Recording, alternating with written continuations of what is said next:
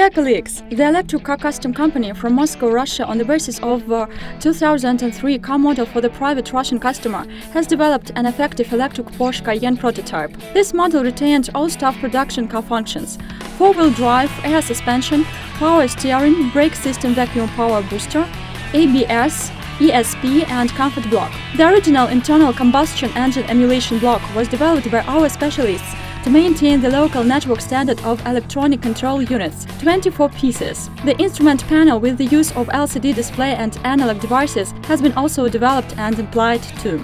This electric vehicle was designed for everyday use. The maximum car mileage single charge comes to 400 kilometers. The maximum full load speed is 187 kilometers per hour. Acceleration time comes to 100 kilometers with total mass of 3,000 kilograms and takes up to 8.75 seconds.